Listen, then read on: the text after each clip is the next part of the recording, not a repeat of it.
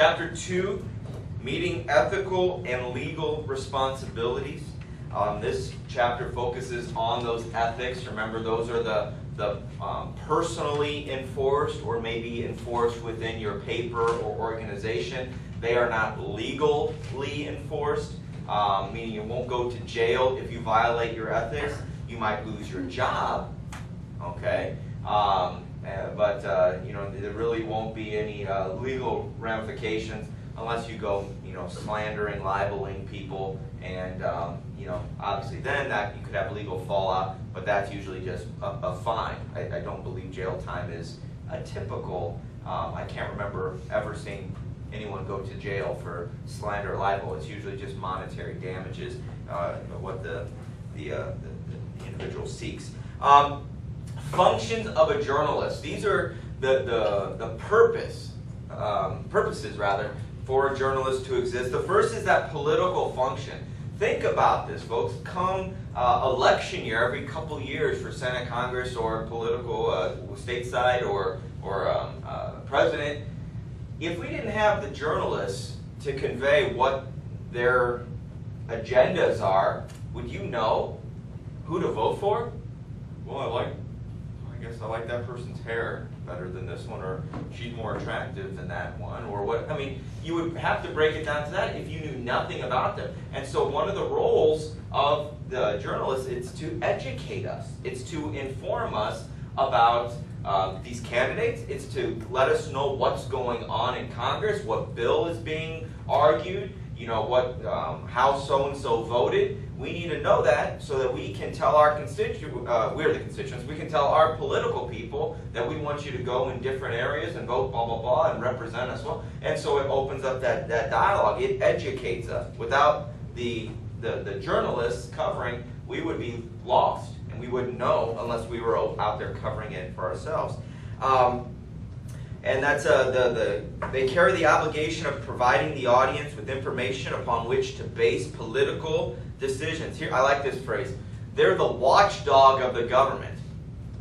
Think about if there was no watchdog and they could do whatever they want and get away with whatever they want. I'm sure they're all upstanding citizens and wouldn't do anything bad. I mean, we're talking politicians. Can you imagine if no one was watching over their shoulder, what they could slip through? Those of you that have had government, have you talked about pork government?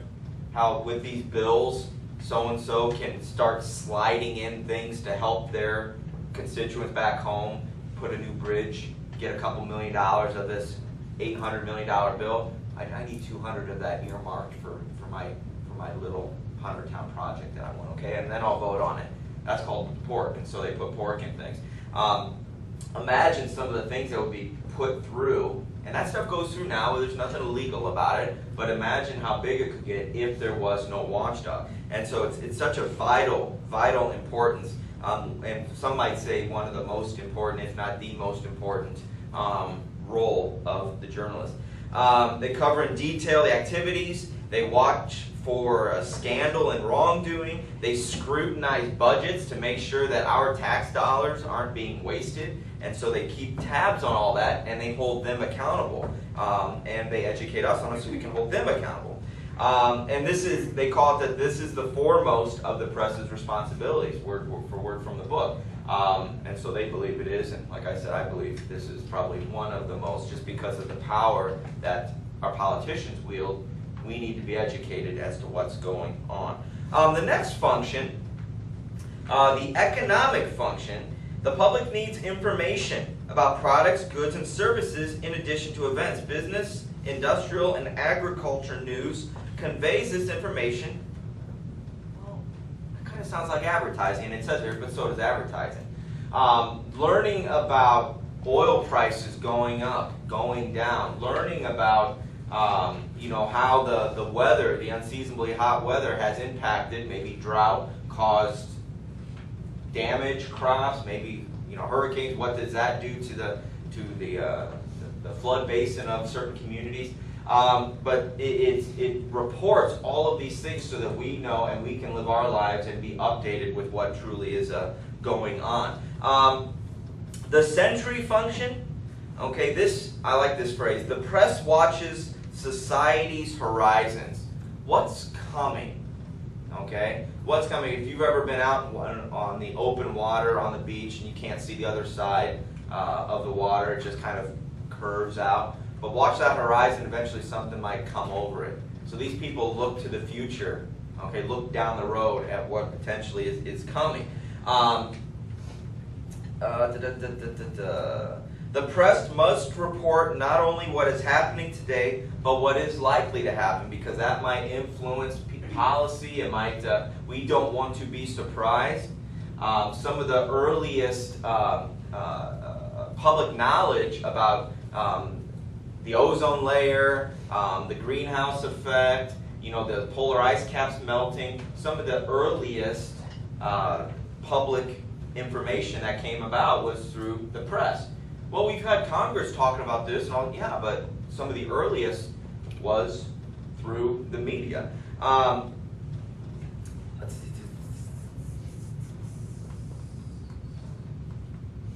The record-keeping function. The mass media should reflect an accurate record of local, national, and world news. Consumers need to know many basic things, including the data often found tucked away in the back of the paper. And so it's their job to convey data, information, not just stories and opinions and what's going on, but we need to know maybe facts, okay? Data on whatever, data on stock market maybe, data on how much your stocks are going up, going down. Sports, anybody look at the sports page? Okay, before the internet, and if your game wasn't on TV, you would have to wait till the next morning. Did so-and-so, did they win? Did they win? Look through the paper. They won. Awesome. Awesome. Yeah, I went to bed or I couldn't catch the game. And so you learn. Okay, now with technology, the press, with Twitter, other sites at Facebook, but online websites, mobile apps, notifications, push notifications, all that, you're able to find out data and find out all of this information. So that's one of the aspects. Mass media consumers need diversion as well as information. They need to be entertained. There needs to be an entertainment function. If you've ever seen on TV, Entertainment Tonight, Inside Edition, all of these different shows, they're not necessarily trying to push themselves off as we are newsworthy, even though they might say, oh, we have a world exclusive interview. Well, they're there to entertain us. Okay, magazines are there to entertain you. Sports Illustrated, they're to entertain you. However, they have some very in-depth articles to educate you about scandals. Okay, there's a big scandal with Oklahoma State football that's going to break in the next few days. I don't know if anybody saw that teaser on ESPN the last couple days. All of the Alex Rodriguez steroids. A lot of that stuff, the Ryan Braun steroids, McGuire steroids, all of that stuff, a lot of it was broken through the press and through some investigative journalists. So, I mean, once again, that's more along the line of some of these other functions, but yet, overall, these magazines can entertain, and we look to the press for entertainment from time to time. Social function. Passing along the news created a social situation in which people discussed the world. So think about back in the old days, maybe you lived, think Little House on the Prairie, where you might see your neighbor once every month while you're out working the fields. Your property butts up against them and you have a fence, and maybe you stop there and you chat. And that would be your chance to pass along news and information. And so, well, I didn't hear about that. Yeah, down in that county. Well, really, that's quite amazing. I know, it's pretty amazing. Yeah. But it provides that conversation. It provides that news. Okay, if you've ever heard about the water cooler at work. Okay, have you ever heard that cliche? So-and-so, oh boy, they were talking about that at the water cooler today. Or nowadays might be the coffee pot. People go to get their drinks, get their coffee, and they just, you see that game last night? Unbelievable, 4th and 3, and they went for it. Oh my gosh, what were they thinking? Yeah. Hey, you see that VMAs the other night? Wow, was she nuts? I know. And so news provides that social gathering, that social interaction, and that's the importance of, it's important for the press to provide that outlet. The marketplace function provides the forum in which all sorts of ideas are presented. It becomes the marketplace of ideas. if the audience is concerned about the environment and conveys this concern through the press, perhaps something will get done. So this is an opportunity for maybe the public to get some news to cover whatever they think is newsworthy, and if the press can grab onto it and they can set that out there, then maybe some decision makers, oh wow, look at that, it's spread like a wildfire, now people are talking about it, oh my goodness, and it just needed to get going. And so we can see that happening in this particular function. And really the last one is the agenda setting function. Although journalists don't tell us what to think, they do tell us what to think about. This is really an important one as well. Maybe not as important as that other stuff, but some of the earliest things that I heard, I think I gave this example the other day in this class, one of my classes. Saddam Hussein had some sons who weren't very good. One's name was Uday. Did anybody remember hearing about that? I believe it's U-D-A-Y. I remember reading an article in Maxim magazine about it years ago, talking about in great detail about all of these bad things that he's done and people that he's killed and how he's kind of the ringleader of this little gang, blah, blah, blah, blah, blah. And so I learned a lot about that. And then a couple years later, this was news all of a sudden, and there was Nightline and the 6:30 national news was talking about it. I remember reading about, they're talking about the same stuff. And so through the press, they're able to bring up, you should really see the problem going on right now. And it gets public exposure. It just has to pick up speed. It's kind of like if something trends, okay, on Twitter or Facebook or whatever, it's got to start off somewhere. It starts off really slow. So-and-so shares it, so-and-so tags it, and then it just grows exponentially. One person has to post that initially. One person posts it, I have 100 friends, they all like it, 20 of them repost it. Wow, now 20 people have posted. All their 100 friends, can you see how exponentially it can grow? And so by the time you hear about it, by the time you've heard about it, tens of thousands, hundreds of thousands, millions have done it. You see this, recently this twerking video that went viral, girl that set herself on fire. Oh, yeah. It's pretty funny. That was hilarious. Yeah, it just came out yesterday that it was a hoax, and Jimmy Kimmel set it up, which you didn't see her get lit on fire on camera, it happened off camera. Those trick shot videos where you see balls getting thrown from wherever, and you can tell if it's fake or not, usually if the ball leaves the frame. Okay, sometimes because computer generated, things like that. But anyway, so this video had to start off somewhere, and I saw it on CNN. That's where I saw it. And then later on that night, I saw Yahoo tagged it on their front page. And I saw other people on Facebook posting it. It started off somewhere where it started to grow and grow and grow. I'm kind of getting off topic, but I just want to show you that it just starts small and goes from there. And that's one of the journalists' role, is to help us, educate us on what to think about. Okay? They're trying not necessarily to sway you, some might, but overall, we journalists want to educate you and tell you what you need to think about. So hopefully, if it's important, you can grasp onto it and you can spread the word. Maybe at the water cooler, or with your congressman, and then eventually it can pick up steam and make big time news. The media have the power to determine what we talk about as individuals and address as a nation. If the media place environmental issues on the agenda, people will begin to pay more attention to those topics. Do you remember the swine flu aspect a couple years ago, outbreak? There really weren't that many people that were affected. But we had a 4-hour line at the clinic in order to get our kids vaccinated because everybody was worried about swine flu. More people die of regular flu than swine flu. There were more confirmed cases of regular flu than swine flu. Where do you think that paranoia was spread through? The media. If they didn't put it in the news about, oh, 1 more was found, 2 more were found here, I'm thinking, okay, fine. And again, I'm not a physician, so maybe it was a bigger deal than what I'm giving it credit for. But the point is, if the news hadn't perpetuated that, people wouldn't have really known about it, and people wouldn't have sat 4 hours on the side street waiting to get their shot for their kids. And so if they want to talk about this as important, it gives a lot of credibility to it, and they have some power. They have some power. So I know that went on a little long, but there are a lot of functions, and knowing those and examples of each one would be very, very helpful. The ethics of journalism, and this will go hand in hand with what we show in a little bit.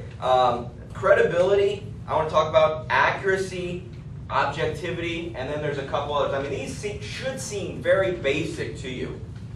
Okay? Overall, be honest and you'll be fine.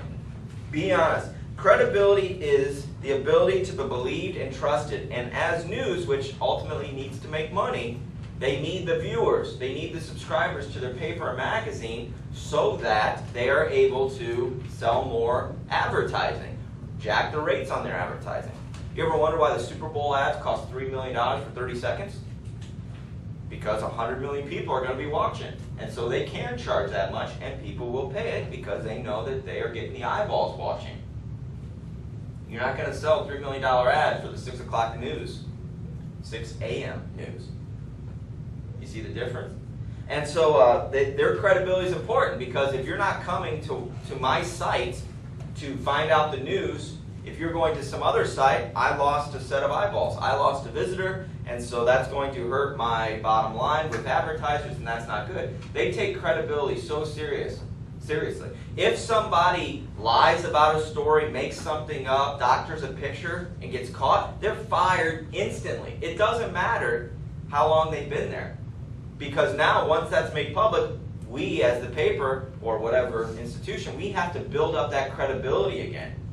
There was a photographer a few years back who took a picture after one of our bombings in Afghanistan, and it was in the daylight, a horizon of some city, and you could see smoke coming up. That was it.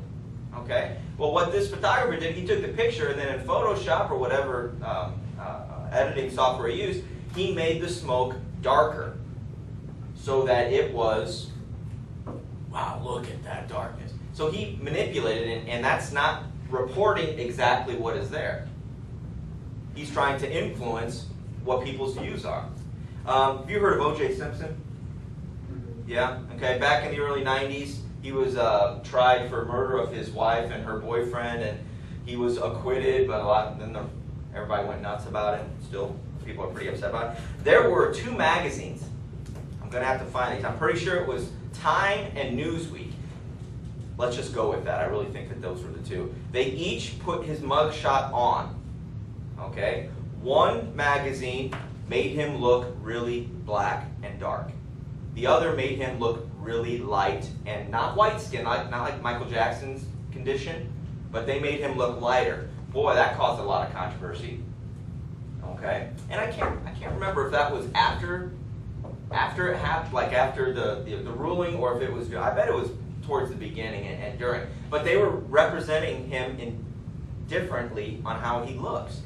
What are they trying to say? They are not portraying him in the exact light. I'll have some examples I'll share with you in the next few days of choices that journalists make that they probably wish they hadn't. We'll watch a movie down the road called Shattered Glass about a young person, very, very popular writer for a New York news magazine. And he was convicted, not convicted like a crime, but he was caught fabricating, making up his stories. And that's bad. Okay, that's bad. There was a gentleman in New York called Jason Blair who made up these people that he interviewed. They never existed. Everything else might have been fine, but he made up these quotes to drop in. Gone, just like that. You think those people are going to get hired at another newspaper ever again?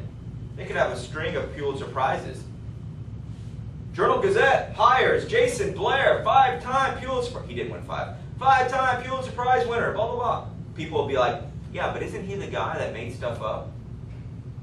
That credibility is so important. Once it's gone in news, it's gone. And so that's why you can't make stuff up, amongst other things.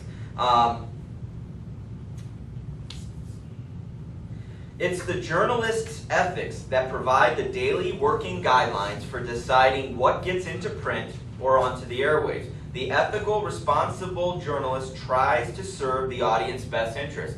You want your news put out there. You want to be taken seriously, all of that. You want to have the scoop and be the first one to report.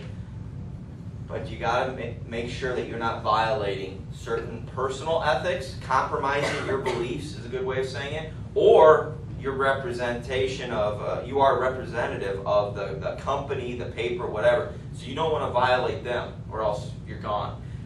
So be careful there. A journalist who violates the law, of course, faces the same penalty as any other citizen. So if you violate the law, you don't go, well, I was doing a news story, so I can do whatever, I can speed, I can whatever, I can be an accessory to a crime because it's a good story.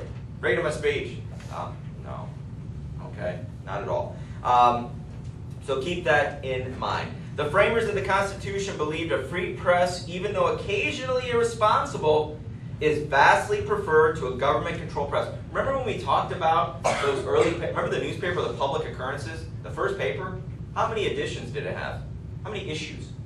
You remember? It was shut down by the British because they didn't like what they said. So they were, then afterwards they were able, not the occurrences, but other papers were allowed to run, okay, by authority of the British government. So they would look over and make sure what you were putting in is fine, all of that.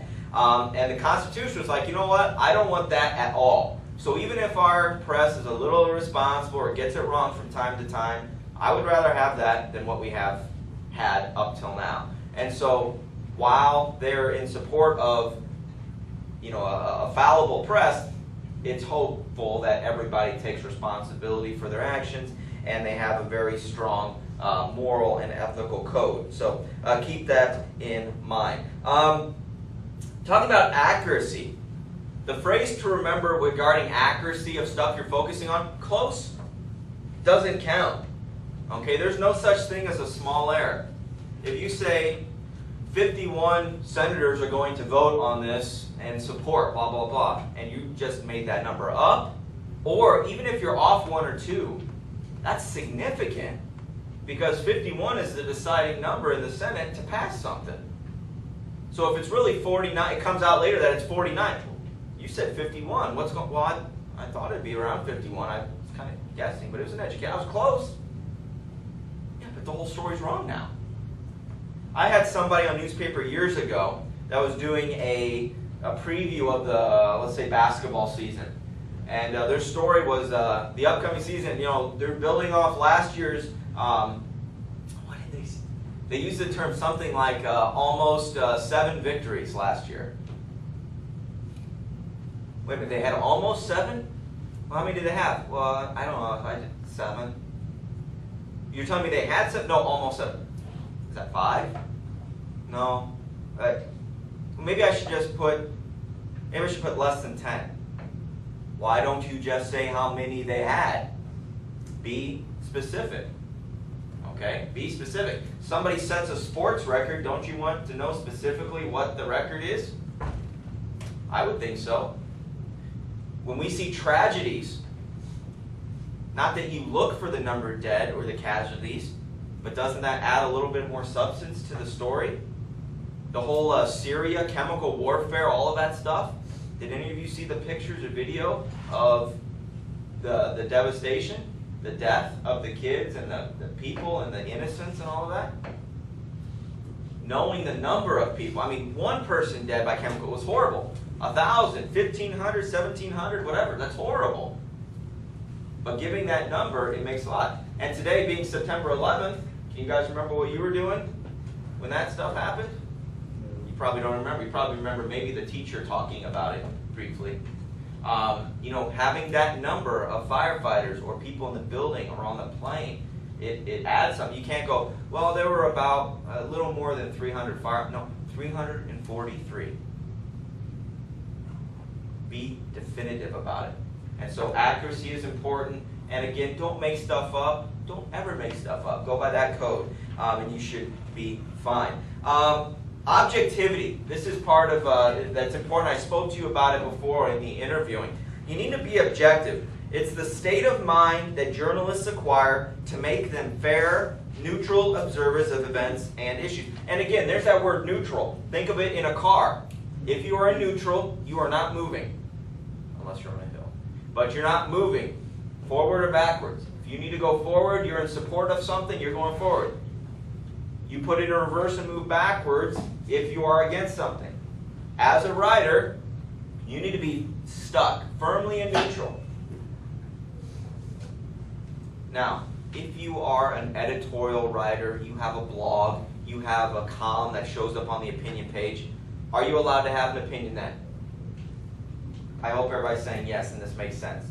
If you are running a news story on the front page of a paper, should you have opinion in it? No. And this sounds harsh, but I, editor, I, audience, subscriber, I don't care what you think. I don't care what your opinion is. If I want your opinion, I'll look on the opinion page to see what you have to say. I'll go to your blog knowing this is an opinion and I'll read it. I don't want to see your opinion covering broadcast. You're a Democrat covering a Republican-sponsored bill. I don't care that you're a Democrat. For so long, people thought I don't care is such a harsh statement. I'm just saying I don't care that you're a Democrat. I want to know about the Republic. I want an unbiased, neutral viewpoint on this Republican bill that's being sponsored. Can you do that? Can you do that? If not, I'm going to another station. Over time, you would probably start to see a pattern, and over time, the business aspect of it is going to notice, and you're going to have a problem. So make sure that you stay neutral. Do not permit your personal feelings, your likes or dislikes to color the news. There's always a place for it, but know your role. Know your role and know your responsibility. So keeping neutral and fair and balanced. If you're showing two sides of an argument, show two sides. Don't just cover one side. Here, look, we've got a scale. Don't just show one side because this side gets hosed. Well, I gave them one quote. You gave 10 quotes to the opposition. If you're going to give 5, give 4 or 5 for the other so that it balances. You need to be fair. You need to be objective. You need to be neutral. Remember those words. And if you don't know what those words mean, okay, or mean rather, you're going to be in trouble. So make sure you ask questions and find out what those 3 mean. Huge. That's ethics in a nutshell. As a writer, your decision making, am I being fair? Am I being neutral, impartial, all of that balanced? Good, I'm fine. And you usually are. And so after a while, it's common knowledge. Page 38, these are other principles. Some of these are basic, and it should be like, well, duh, obviously. A good taste. Avoid sensationalism, which usually means, for ratings or profits. Don't just throw stuff out there. Don't go for that screaming headline, okay? Stay away from that. Have good taste. Stay away from things like sexually explicit material. Well, it'll sell, and they'll talk about it. Yeah, but this is the New York Times. All the news that's fit to be printed, right? So we don't want to flash this up here. Well, what if it's a scandal? If it's Bill Clinton with Monica Lewinsky, you guys remember that? It's a little bit before you, but maybe you know of it through your history class. These things are newsworthy now, and that's fine. Don't just throw stuff up there. And that's what good taste is. You make the good choices. Okay? If there was every once in a while, and this is graphic, there's usually a beheading of somebody in the Middle East, some hostage. Have you ever heard of this happening? There's one it was a vine actually. Sometimes now with video and phones, they're recording it and things are leaking online. Should we take a picture, a still, in mid-shot so that we can put that on?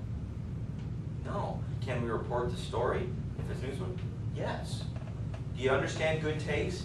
Okay. And again, extreme examples help to make my point. Fairness to all.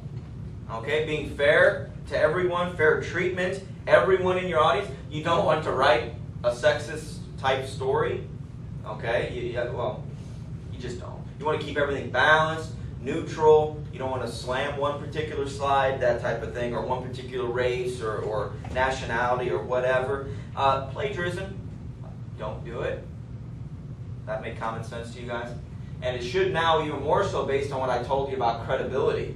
If you're caught plagiarizing, firing is the least of your worries because you'll never get hired again to do what you were doing. And so keep that in mind. Attribution, this is a big word that generally means make sure you cite your sources. Who said it? If you don't tell us, then it was you who said it. We're not talking just direct quotes. We're talking indirect. Even if you put their idea in your own words, is it your idea? No. This is the key. So however you need to remember this. If the idea is someone else's other than yours, you need to cite it. You need to cite it. Just like in any paper you write. If it's not your idea, you need to cite where that idea came from. And direct quotes are usually a great way to demonstrate that. Direct quotes, as we said earlier in interviewing, it's wonderful. It adds a lot of color, it adds personality, and it adds a face to the writing. So those are all great examples of the ethics and the choices that people should make. Good. Let's just take a quick look at the PowerPoint, and you can look up here on the screen. Again, this is another exposure into it. What are ethics? They're a set of principles or code, moral conduct. Okay? The study of ethics is learning to justify our ethical choices based upon sound ethical precepts. So, decisions, standards that are set by the publication, maybe by years and years of you working, you've made your own codes, and so keep that in mind. Usually, sometimes, oftentimes, there are no right answers when presented with an ethical dilemma. Where you're just like, should I do this or shouldn't I? If you are ever struggling, talk to other people. Bring in other individuals. Bring in peers. We're all writers here. What would you do? It adds a lot, but I don't know. Ultimately, go to the person who's the decision maker, your editor-in-chief. Let them help with the call. Do you see how that's covering your bases and protecting you? So if you're struggling, and it's just like, this is right on the fence. I can make an argument either way. I really want to do it, but I'm just not sure. And so it might be a hard decision. And ultimately, you might scrap the idea. Ultimately, you might print it. But get some other feedback in there, and things should be good. But the key here is that you need to be able to justify, explain. Okay, you didn't do it. Why? I'm your editor-in-chief. Why? We worked for 4 months on this story, and because of this one quote, we're not running it? I think it's fine. Why aren't we? And you have to be able to verbalize it back. Oh, okay. Well, all right, good choice. I understand. One of those type of things. You have to be able to, for or against it, be able to justify it. That's key. Okay? These are the values that they should take for granted for the media. Okay? Everybody has different values. Everyone. Looking at this list, culture, family, peers, probably everyone in this room or watching the video, no one is probably completely identical to the person next to you or to friends. I'm sure there are some differences. And so with that, okay, we have all of these things that we just talked about earlier from the book. We have to be respectful of those individuals. That's why we don't want to offend or insult and all that. You have to stay balanced, neutral, and everything else. And so that's what these last few slides really focus on. Balance, keeping that scale right there. Does it have to be exactly? I had 10 quotes on a big story, so I need 5 quotes of each. Within reason, folks. The same amount of ink, the same amount of support, whatever that looks like in your situation, it needs to be balanced. All right? So keep that in mind.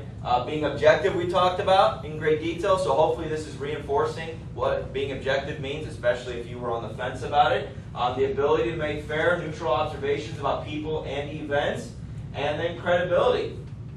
It's to be believed, okay, to be believable. And so that is the key, because once that's gone, it's gone. Again, we have bullet points for our accuracy and what the details of that involve. You don't want to just be, I'm in the ballpark. No, it needs to be this. And we use that Congress vote. It needs to be how much money is being set aside for this. Oh, I don't know, maybe 10 million? I don't know. Now, how much is it really? Okay, 52 million. Okay, that's a big difference. Okay? Even if it would have been 11 million. Well, it's close, right? $1 million. That's a lot to us, right? That's a lot to me. Now, to Congress, on the grand scheme of things, when they're talking billions and hundreds of millions, is 1 million really much? No.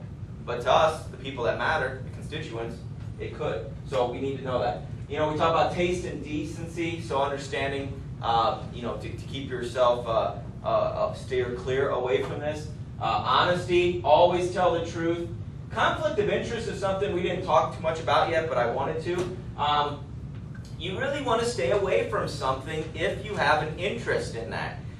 If you are a stockholder of some company, as a news reporter, you probably want to stay clear of doing a profile piece on the, you know, the principal owner of that and giving them airwaves and advertising. You kind of see why? Conflict of interest? If you are on the student paper and you're on the basketball team or in the band, and would it be a great idea to send you to do the story on those different sports or band? No. Well, why not? Because that person, they really know what questions to ask and everything. Yeah, here's the thing, guys. I would read this story and be like, Jason wrote this story. Jason's in the band. So Jason's just talking to his friends. This isn't very credible anymore. Wait a minute, he's the drum major. Why can't he talk to someone? Yeah, but I don't know if this is going to be really balanced, or I can't take his word for it anymore. Never interview your friends. Never interview relatives. That's a conflict of interest. Okay? It's a conflict of interest. And so this is, I think this is an obvious one, but it's one especially when you get crunched with a deadline and you have to find something, and I could go there, but it's a conflict of interest. I shouldn't do that. So you're in the student council and you're going to write a story on student council activities, or they're coming to you for a quote on it, like, oh, I'm on the paper and we're doing a story on student council. I probably should abstain and not do anything with that. And so you really have to think about this. Can you ever be connected to the story? If so, you probably should abstain and get away from it. So that's definitely one. If you look at the very last one here, truth has been called the first principle of journalism. Without it, there is nothing. That's very similar to what we said in the First Amendment. Okay, the truth protects you. The truth here, if you are truthful, you're protected. Okay, and typically you're safe. Now, obviously, you need to go back through these steps. Good taste. Should I put it out there? Should we put the picture there? You need to go through those questions, and always talk to your peers and your higher-ups and bring them in on the decision-making process. They might actually think, you might think, well, that will make me look weak. No, it'll make you look like you want to cover yourself and cover the paper or internet or whatever. And they probably appreciate that because you think they want to have that slide through under their nose, and then they get a big old upheaval from the public. Probably not, because then it's a bigger problem. They'll take 5 minutes to deal with it now, so they don't have to spend 8 hours dealing with it later. So keep that in mind. Ethics, objectivity, being neutral, fair, impartial, balanced, all of those key words. Again, this stuff should seem pretty basic and familiar, but in the heat of action and against deadlines, you might start to want to compromise a little bit. And then that's a slippery slope. Well, I did it one time, so I go. It's kind of like cheating. You try to cheat once, you might get away with it, and then you're more likely to cheat again, maybe on a bigger scale. Yeah, but I promise, someday you'll get caught. And then will it be worth it? In the grand scheme of this, you might get away with it for a while, but eventually no one will want to hire you, or you'll get fired, and then you'll never get hired. So you just got caught cheating. So keep that in mind. Ethical choices, individual personal beliefs, okay? And those can be created and molded by where you work.